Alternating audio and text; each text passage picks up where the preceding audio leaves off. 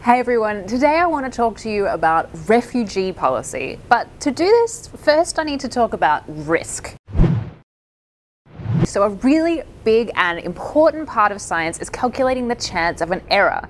We call this risk. The risk that a vaccine will cause a reaction, the risk that a hoverboard will blow up, the risk that an obese person will have a heart attack. We can measure these risks and work out what's going on. Risk is different from uncertainty in that it can be measurable.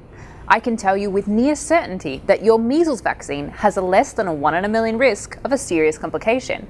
I can tell you that there's a roughly 1 in 10,000 chance that a hoverboard you got for Christmas will blow up, and that the average American has a 1 in 214 risk of a heart attack this year, and that risk goes up if you're overweight.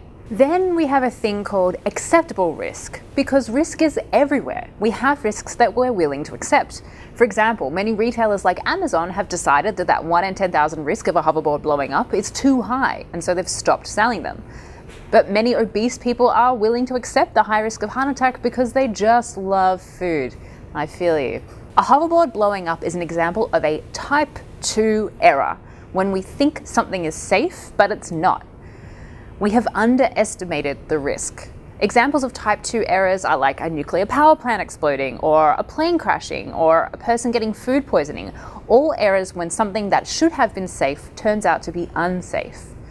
But it gets impossible to eliminate all risk of bad things happening, because then we experience the opposite problem, called a type 1 error. Say you're the manufacturing company of hoverboards. You want to sell lots of hoverboards, and so you need your hoverboards to be safe. You want to avoid type 2 errors, like your hoverboard exploding. So you put in various safety measures like safer batteries that can't overcharge and plastic coating charging cables that don't catch on fire.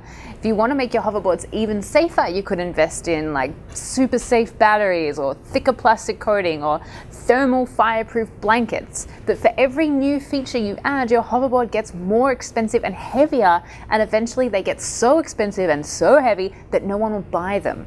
This is a type 1 error, when we overestimate risk and it ends up costing us. The best we can hope for is a nice balance between type 1 risks and type 2 risks. Hoverboards that are safe enough that we accept the risk without the risk being zero. We do this all the time. For example, planes that are safe enough and still cheap enough that we still fly even if 1 or 2 planes crash. So you might be asking yourself, why all the explanation about risk if you really wanted to talk about refugees? Well, we've had a lot of politicians recently who seem to think that the risk of accepting Syrian refugees is an unacceptable one, and that it would be preferable to let Syrians die at the hands of ISIS than put American people at risk. But like all risk, we can actually measure the risk associated with refugees. So far, there's been about 745,000 refugees admitted to the United States, and so far exactly 0 have successfully completed acts of domestic terrorism. 2 have been convicted of buying guns, but they weren't for use against US citizens. They were shipped to Iran because apparently it's cheaper and easier to buy a gun in the United States than in the Middle East, where there's a war. Some, like Mohammed Osman Mahmoud, were planning to carry out acts of terrorism, but were caught by the FBI. So I don't think the risk here is 0, but if we're super conservative and include even failed terrorist attacks and lone wolves and basically every refugee that's ever been charged with a terror-related crime, no matter who it's aimed at, you're only looking at a maximum of 7 people out of 745,000.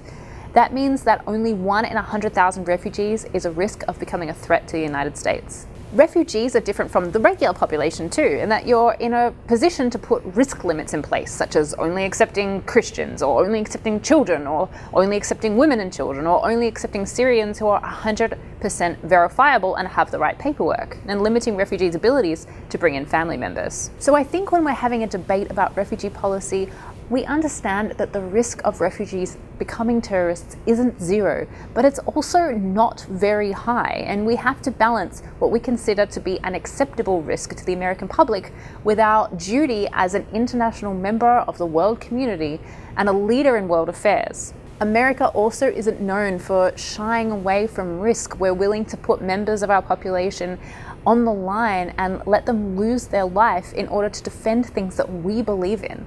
So when it comes to refugee policy, it's important to remember that whilst the risk isn't 0, there is an acceptable risk that we should be willing to take on. Links to all the sources that we've used in this video are in the description below, so check them out. I find accident theory and risk theory absolutely fascinating, along with refugee policy. I'd also love to know what you guys think. Are you surprised at how low risk refugees are, and are you willing to accept that 1 in 100,000 risk? Let us know your thoughts in the comments below.